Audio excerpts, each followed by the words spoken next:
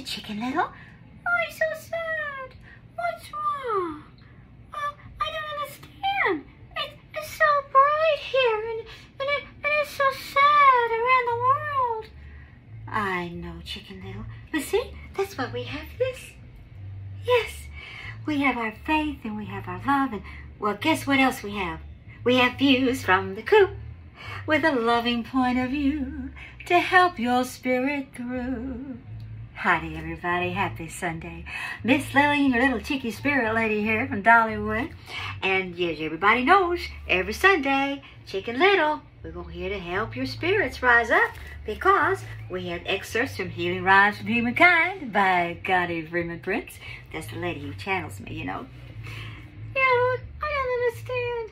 I know, Chicken Little. It's been a lot to understand this week. There's so much going around the world. And here we are, finding joy and love on the other part of the world. It gets really confusing, but our hearts are also heavy. Sometimes we have to stop. We have to stop, even with my crazy little chicken antics, and to let everybody know, the people that are hurting, that we are praying for you. Oh my gosh. We have a lot of friends that have loved ones across the seas and the different countries that have so much war going on, and everyone is so scared right now. And so we wanted to let you know that even in our lightheartedness, that we are with you, and our souls are constantly praying for you and praying for peace. Oh God, we're praying for a miracle this week. And you know what? I've learned that when things like this happen, sometimes when you feel helpless of what to do, prayer is so important. And also becoming as much light as you can.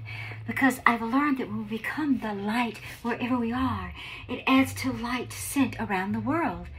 There is a poem on page 106 that talks about such things.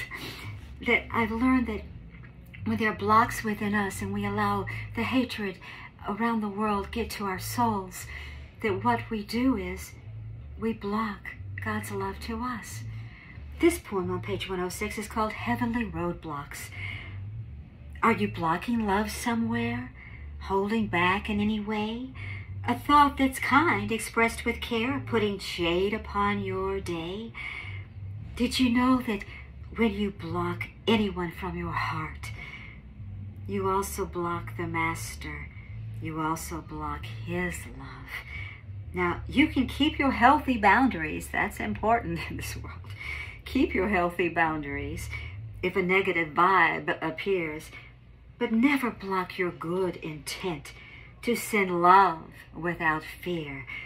So remember, when you feel any not so positive response, turn it around to higher ground and save your soul with love.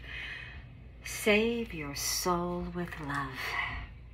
Dear God, help us save our souls with your love. May we all take a moment right now, wherever you are. I know this is kind of unconventional here with my crazy antics, but I feel that when we can, together, take a moment and spread that light together around the world, miracles can happen. So I want to take a deep breath right now, if you could join with me. And we send healing light and calming, peaceful light to those that we love. And we pray for a miracle. We pray for a miracle of peace. We pray for a miracle of peace. Amazing grace, how sweet the sound. We send your peace around the world with our intent for love abound.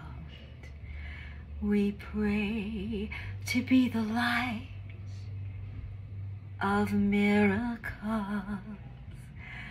Oh, dear God, Please use our light, use our love and our life to bring peace in your world. Use us to be your light in this world. Amen.